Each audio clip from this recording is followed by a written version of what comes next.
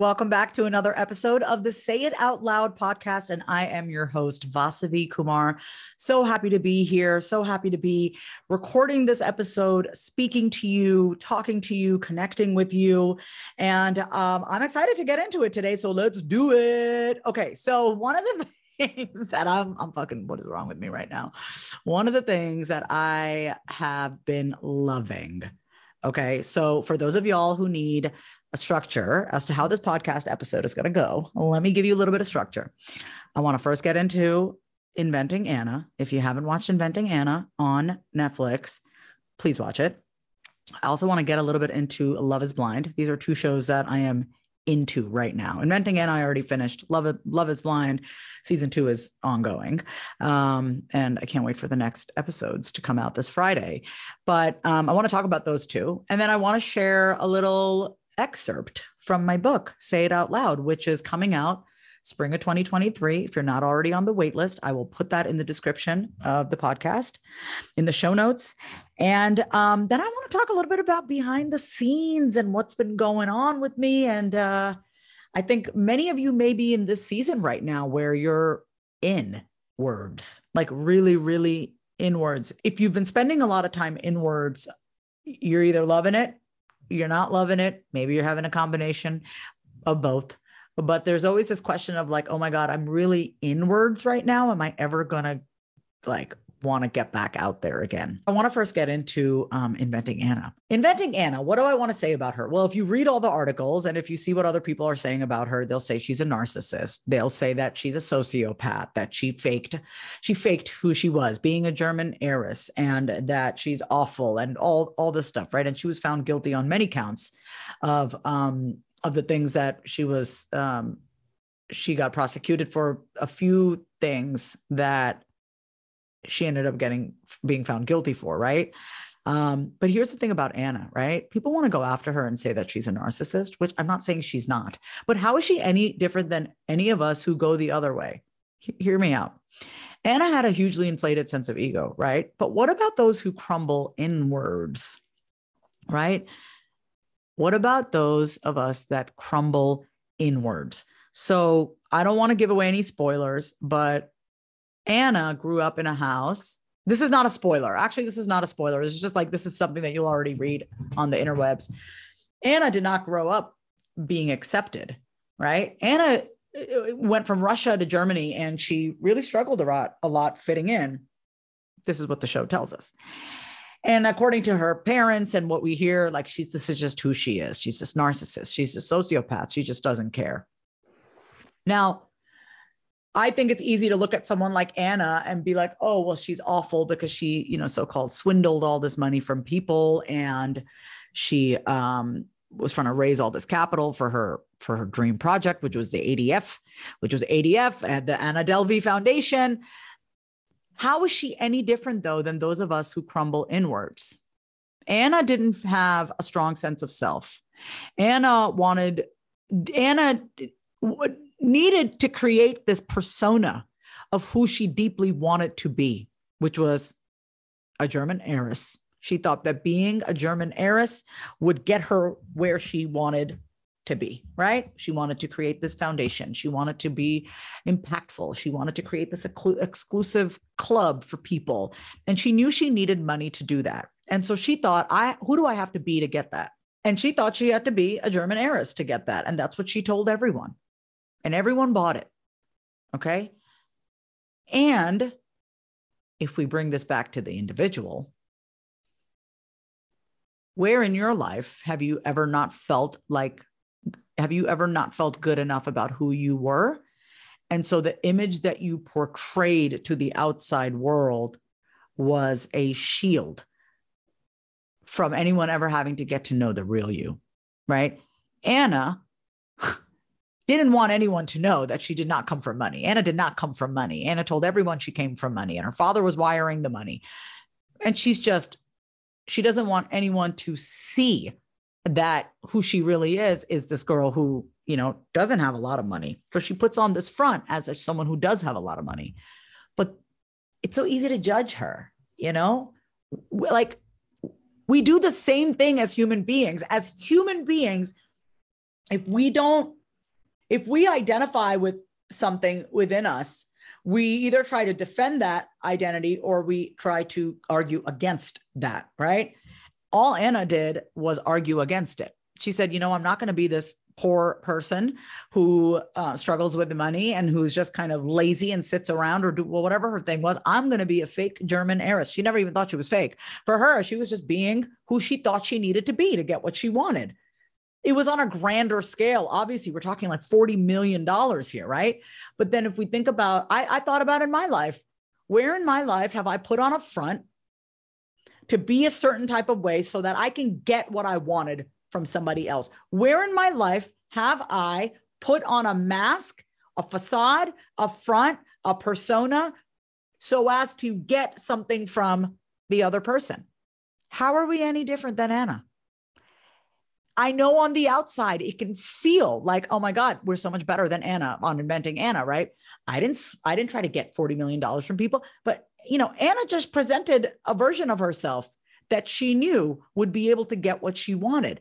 People chose to believe that because people do want to believe in something, right? I just think it's really funny how as a society, we judge these characters on TV and we're like, how could you, this person's awful. But it's like, if we look at ourselves, we're like, we do the same shit. It just looks different. Same shit, different toilet, as my dad would say. Anyway, I just feel that, both stem from self-hatred, right? It's easy to look at Anna and think she's awful. But all judgment aside, we all wear masks and pretend to be someone we're not. That's what I got from this. I watched the show. I can never just watch a show. I'm always like, how does this relate to me? How does this relate to the world? But it's true though. Like, where have I invented Vasavi? What is the persona that I've invented that I've used throughout my life? I'd like to think I'm in a place now where I'm not like being someone who's not my fullest self, but I think we all have an opportunity to look at the masks that we wear. What are the masks that we wear to get what we want? How is Anna any different than us? And that's just what I wanted to say about that today. I had to get that off my chest about inventing Anna. Yes, Anna is probably she is a classic definition of narcissist and sociopath, but it's like, is she really? Is she really? Or is she just a young girl trying to make her way in a man's world? And she did what she had to do to get it done. I always love watching shows and looking at it through a psychological lens and asking myself questions like, how does this apply to me? Like, how can I relate to this character? It helps to kind of expand ourselves and not judge the other person so much. And it's actually a great way it's a great self-reflection tool when you watch certain shows that really like piss you off, which leads me to Love is Blind, because there are two Indian people on Love is Blind right now. And I'm like, oh my God, I cannot even stand Abhishek, who goes by Shakes on Love is Blind. By the way, there are probably going to be tons of spoiler alerts on this episode. I should probably tell you that. But Abhishek is this Indian guy who openly admits that he's like historically always dated white women. And physical attraction has always been his thing. Like, he openly admits he's like superficial. He says he's very superficial. He openly says that. So and for those of you, I'm sorry, I'm acting like everyone knows what Love is Blind is about. Love is Blind is hosted by Nick Lachey and his wife. I always forget her name. Nick Lachey. I forget Vanessa Lachey. And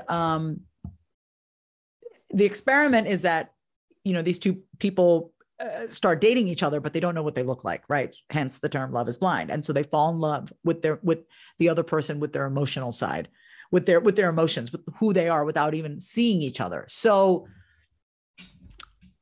two of the people on the show, Abhishek and Deeps, they fall in love, and then they finally see each other. And Deepthi is Deepthi and Abhishek is Abhishek. But like throughout the show, Abhishek openly states like, oh, I'm not physically attracted to her. I don't feel this like sexual primal urge towards her, but I feel deeply, deeply connected to her.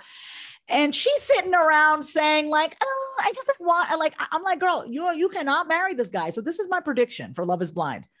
Next episode coming out this Friday, they're about to stand at the altar. And I really resonated with Deepthi. Let me tell you why. I don't want her to get married to Abhishek. Let me tell you why. Abhishek loves her for the inside, right? But he's not so sure about her outside. He's not so sure if he's physically attracted to her.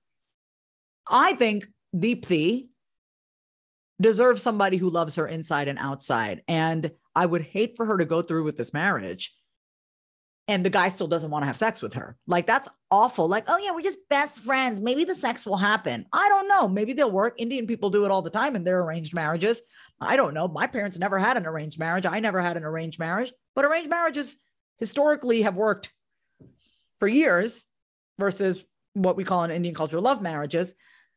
But the thing with Abhishek and Deepthi is that, like, Deepthi is waiting for him to, like, devour her sexually.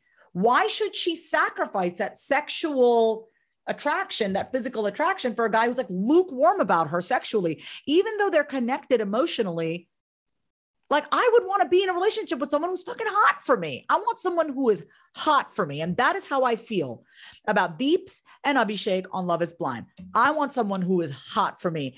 So Deeps, I want you to be with someone who is hot for you. I really do. And I don't know how I'd feel about that. I'm a physical touch kind of girl. I like, one of the ways that I know that you love me is that you touch me. I need to be touched, and I want to be caressed, and I want to be, my hair to be touched, and I want kisses. And like, I'm touching myself right now as I say this, but it's like, watching Love is Blind makes me realize two things about my own love life. Man, the first thing that I've realized is how much I've settled in my life. I always thought I was the bitch in my relationships, but I realized what a doormat I've been. That's been the biggest, what I've learned from a lot of the women on Love is Blind, and as it relates to myself, is like, oh my God, I've been such a doormat in so many of my romantic relationships.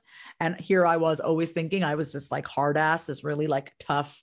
Oh, I'm like so tough, but I'm a fucking doormat in my relationships. I'm like seeing that. Like, I am Deeps. I am Deeps. That's who I am. And I really feel that, because she just feels so honored to have Shakes be interested in her.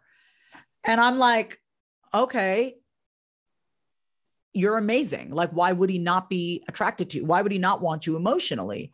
But then he's basically flat out saying to her, like, I don't really want to have sex with you. It's like, it's just like, I don't know. He's being honest, which is great. I just don't want her to marry him. I really don't. And so that's my prediction for Love is Blind. Here we go. If you're a fan, Danielle and Nick will definitely not get married. Jarrett and the girl that he's with, Jarrett, she's like young. She's little. She has like short black hair. They will not get married. Shane and Natalie will not get married. I think like one of them is going to say no. I think it's probably going to be Shane. Deepthi and Abhishek, I really hope they don't get married, but I have a feeling that Deeps is going to say yes. I just do. I just feel like she's so awestruck by the fact that Abhishek has a thing for her that she's okay with the fact that he doesn't want to like be sexual with her. Like, he doesn't have that primal instinct. I'm like, I don't want to be with someone who doesn't want to have sex with me. I want to be with someone who wants all of me and loves me for my insides and wants better for me and is attracted to me and adds value. Not someone who's like, I really love your insides, but like, I just can't get aroused enough to like, no, I want it all. So I want that for Deeps. So that's my prediction. My prediction is that Deep says yes. She's going to get married to him. My hope is that she doesn't. She doesn't get married to him. He's very extremely superficial. Anyway, that's my take on Inventing Anna and Love is Blind. Watch it if you haven't. I have been spending a lot of time inwards, and realizing how many things in my life I've put up with. Like, there's always something for me to be like, man, I can't believe I put up with that for so long. And certain memories that I've repressed have been coming to the surface. And I've just been, a lot of things that I have ignored and swept under the rug have been coming to the surface, not only in previous relationships, but also with myself, where I suppress my own voice and I am a doormat, which is not something I'm proud of, but it's also not, it's just what it is. Right. I'm not even going to say like, I'm not proud of it. I'm not like, it is what it is. And that gives me freedom to say that. Like, I like saying that because I'm not going to sit and waste my energy on like, why did I do this? I don't like, no, that's stuff that I used to do. I used to be a doormat. I used to sacrifice so much of myself for my relationships. And I always just thought I was being accommodating or I was being understanding. But what I'm really like, man, I'm such a fucking doormat. I'm such a doormat. Like it's a hard pill for me to swallow, to admit that I have been a doormat in many of my relationships. And I don't want to be that way anymore. So There's been a relationship that's been very hard for me to let go of. It's been very hard for me to let go of. It's like, if you think about like a piece of twine and it's like, you're on your last string, you're on your last thread. That's kind of where I'm at right now. I'm on my last thread.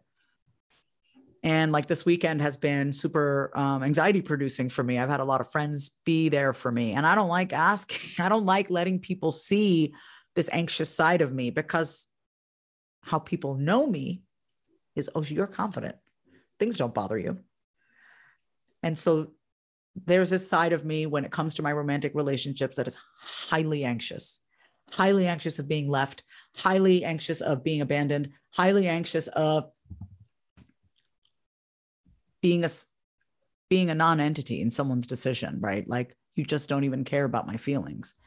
And I've attracted and I'm drawn to people. I'm attracted to, and I attract people in my life who can play out that self-fulfilling prophecy, who are just characters in my play of life. And so I've been spending this time kind of just looking at what is the narrative that I've created and who are all the men in my life, right? So one area of my life that I'm very focused on right now and just kind of uncovering is my relationship to relationships. How am I in relationships with romantic partners, and man, this is a lot. It's, I have a lot of regret and shame for things that I've done when I wasn't in my right state of mind. I hold a lot of regret and shame. And what I'm doing is that who I'm being with myself is someone who is just like, Vasavi, you didn't know any better. You didn't. The Vasavi that you've become today is not someone who would ever do or say the things that you said in the past in your relationships, right? Forgive yourself, forgive yourself, forgive yourself. That's what I keep telling myself. And I realize that the more I start to forgive myself and really forgive myself, right? Not just like in Hindi, there's a phrase, the language Hindi, called Naam ke vaste. I don't just say sorry to myself, just like, oh, okay, I forgive myself. Like, no, like really forgive myself.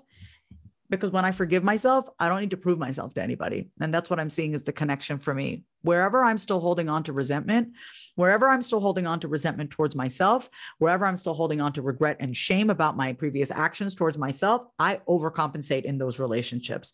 So for example, I have a relationship where I was a fucking bitch to my guy. I was a fucking bitch. And I'm like, I'm not going to act like I'm a damsel. And it's like, poor me. I was a bitch to this person that I was super unkind, super unhealthy at that time when I met the last guy that I was with. I hold a lot of shame around how I treated him when all he did was love me. And I've been working on forgiving myself. I realized that I want to make it right. I want to make it right with this person. And then there's another part of me that's like, do you really want to make it right with this person? Or do you just feel bad and you want to give it another shot for your own ego? That's something that I'm sitting with. I don't think that I ever gave the relationship that I had a fighting fair chance because I was not in a healthy place. I played the classic role that I always play of damsel in distress, and I attracted the perfect partner to be my hero. And then so it just started off on extremely unhealthy foundation. You know, it's a lot. It's like 3 years in the making. And I'm like, oh my God, I was shaming myself around like, am I still not over this yet? It's interesting how when fear of loss comes in, we all of a sudden want to make things right. And so I've been checking myself lately and talking to my friends and, you know, just been asking myself this question: do I actually care about this person, or do I just care more that he's moving on, or he may be moving on, or I haven't forgiven myself and I feel crappy? I don't know. It's just lots of things to think about, but that's what's been going on behind the scenes. But in the process of doing that, I'm forgiving myself more. I'm forgiving myself for who I was, and I'm celebrating who I'm becoming, and make it right within myself and be the love that I want to be to attract the love that I want. That's what's going on behind the scenes. I want to go on to read an excerpt from my book, Say It Out Loud. This is the introduction. That'll give you a little bit of a background. I'm not going to get into it fully. I wanted to keep this kind of a shorter episode. I wanted to share one more thing, that in the way that I've been running my business, I have found I'm always looking for ways to integrate more of myself and have it be super fun for me and my client. Like, how do we bring the most holistic approach to your life and your business and your creative pursuits so you can feel fulfilled and satisfied? So I'm excited to just share this and put this out there that I'm now hosting weekends with Vasavi. So it doesn't have to be a weekend, but it's basically 3 nights and 4 days. And you come to Austin and then I take care of everything else. Obviously there's a 4-figure investment. So this is a 4-figure investment. And I talked to a woman who wants to book a weekend with me, and we talk through what it is. And it's amazing because it's like, I want to show you that you can have fun and you can work on your business. That in fact, being in touch with your body, moving your body is the key to you being successful, aligned, and making values-based decisions in your life and business. So this is what it entails. It's you come in, I put you up in a king size room in the Austin proper hotel. It's beautiful. And then we spend the next day at the Miraval Spa all day, lunch, everything's taken care of. And we do a full day spa there, facials, massages, all the things. It's like great, customized. And then the next day we work on your business, whatever that is, whatever idea that you have, whatever creative project you have. This is for people who pretty much already have an established idea. This is not like, or it's you have an idea and you really need help with mapping out the next few steps. Right. So it's like if you were to work with me, over the course of 6 months, but we do it in a VIP retreat, short amount of time, right? 3 nights, 4 days. And the reason this is especially for the person who's like, man, I know exactly what I want. I just need a little bit more clarity on that, someone to extract that.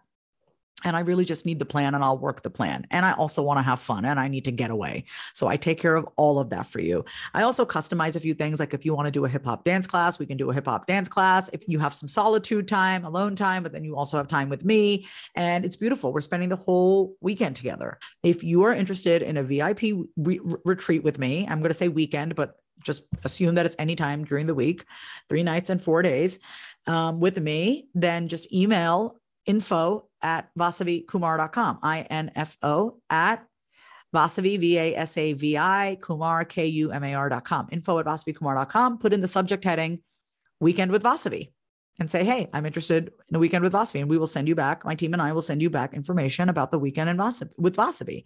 So I'm booking as far out as September right now. So if this is something you're interested in, then I would love to get you on the calendar for the weekend.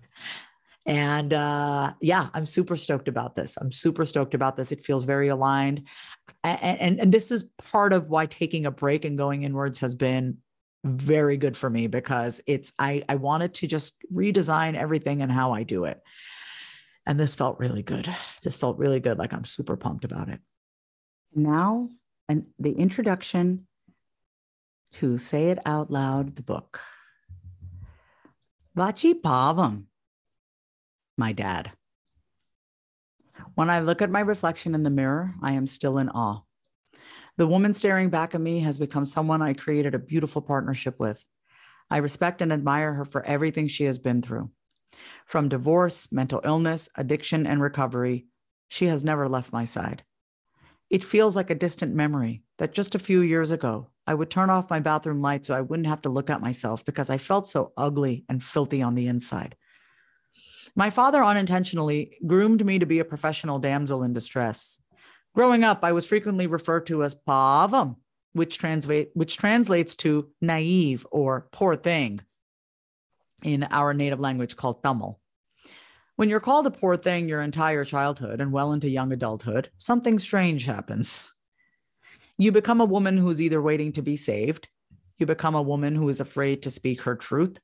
You become a woman who minimizes her desires, or a woman who feels like it's her job to save others.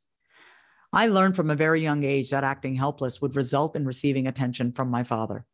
It didn't hurt that I was born with a hole in my heart, which eventually closed up on its own, or that I was a child that demanded a lot of attention. My father had a soft corner for me from the time I was born, and any request I would make of him, he would oblige. At the end of 4, I witnessed what I believed to be the beginning stages of learned helplessness. Having been Born and raised in the United States, my mother would bring my older sister and I back to India every summer because she was adamant about us not losing our Indian culture. We would visit my maternal grandparents in Hyderabad and hail a rickshaw to nearby destinations. Our summers were spent learning classical Indian music and dance, eating, of course, and visiting Hindu temples. All of these experiences were pretty standard and normal for us. One day, I was sitting in the rickshaw with my mother and sister. I saw a homeless man eating a banana peel, like just the peel, from a pile of garbage. It was at that moment that I experienced a feeling of helplessness. I remember it like it was just yesterday, thinking to myself, why do people have to suffer? And even further beyond that thinking, why can't I help him stop his suffering? It's no surprise, then, that I made it my mission from that age to be the solution for what I perceived to be people's helplessness. Even to this day, when I'm at a red light and see homeless people holding up a cardboard sign asking for money, I am brought back to that very moment. From getting my master's in special education to getting another master's in social work, I was on a mission to help the most marginalized members of our society. I often picked romantic partners who I deemed helpless and thought of as pavam. I could always spot the red flags, but would often ignore my intuition and was even more attracted to my partners because of them. I had made it my mission to save everyone around me. I stayed in toxic relationships, which left me feeling even more helpless, often way longer than necessary or healthy for either of us. I had successfully created the tumultuous dynamic I witnessed between my parents and tried to heal my trauma through recreating them in my romantic partnerships. But the person I had to learn to heal and help, and often avoided doing so, was myself. I met with my first therapist, Virginia Cummins, at the age of 12. I had started smoking cigarettes and neither of my parents knew how to handle the situation. My mother would yell and my father would stay silent or try to keep her calm. Meanwhile, I was still trying to find my way in an all-white school and lived in a constant state of stress and anxiety. One night, while we were all standing in the kitchen amidst the post-explosion, most likely fueled by me smelling like cigarettes and trying to cover it up, I said to my immigrant parents, I can't talk to you. I need to talk to someone. What I really meant was that it was loud inside my head. I needed someone I could talk to and unburden myself from the weight of my thoughts. From early childhood, our inner dialogue, self-talk, internal dialogue, or thinking to yourself, plays an essential role in how we think and behave.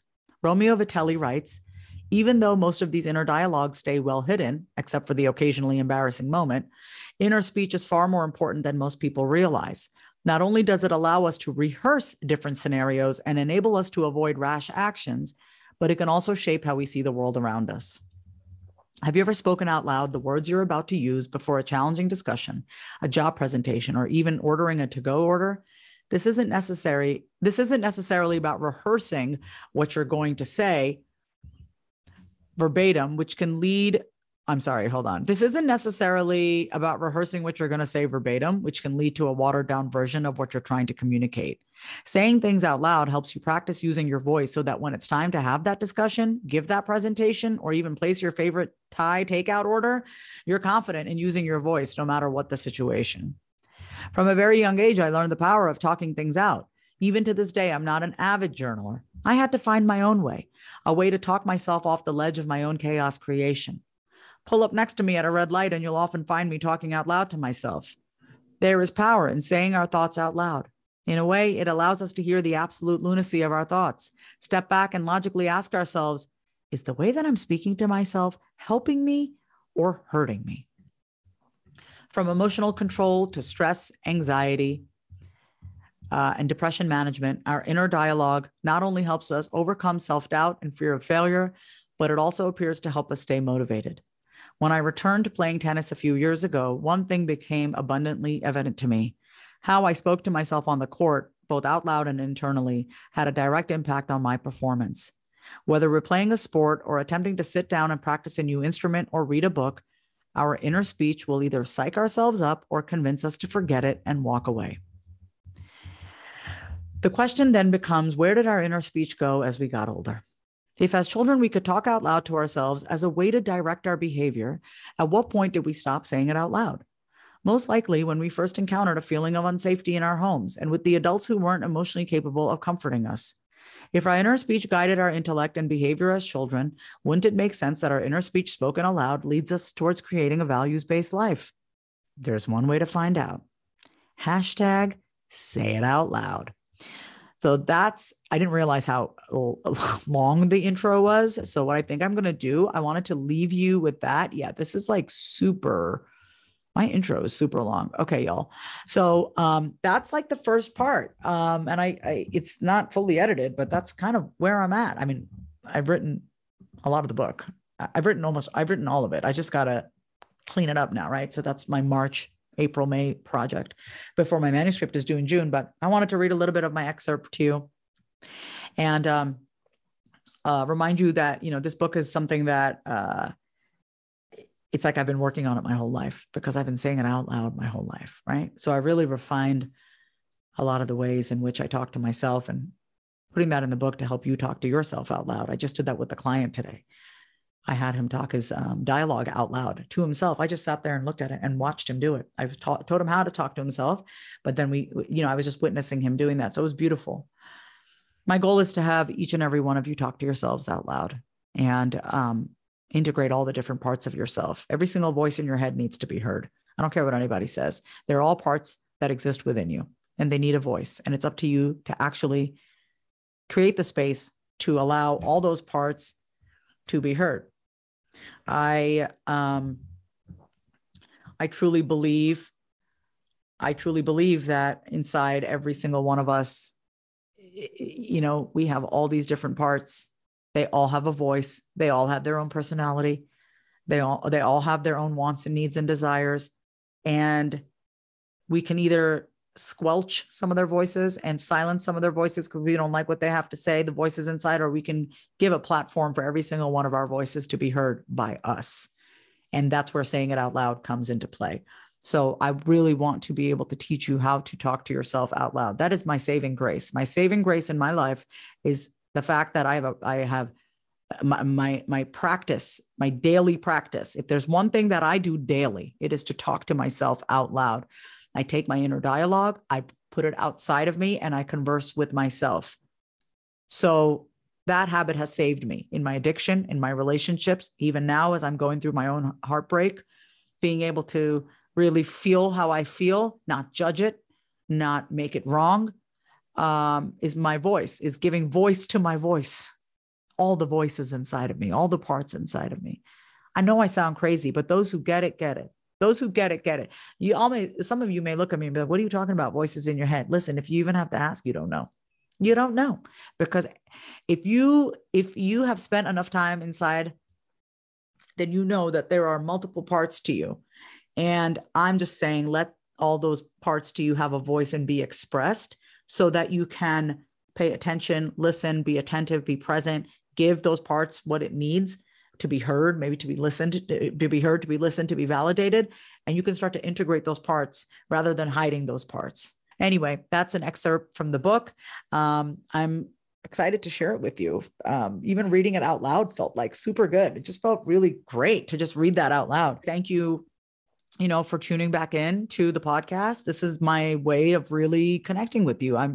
It takes time for me to actually sit down and record because I know that whatever I want to say on the podcast, I really just want it to resonate with you and connect. And of course, if you have any questions, if you want to reach out, if you're interested in the VIP, the 3 nights, 4 days with me, just email info@vasavikumar.com with subject heading Weekend with Vasavi. And I look forward to connecting with you through the podcast. So this is my main portal of communication. And then I disperse everything on my social media and in my email. So it's an honor and privilege to record this episode for you. And I hope that you got something from it. That's always my hope. My hope is that you get something from this podcast and hearing me share my own thoughts and experiences with you. So until next time, I love you. Take care. Don't forget to say it out loud.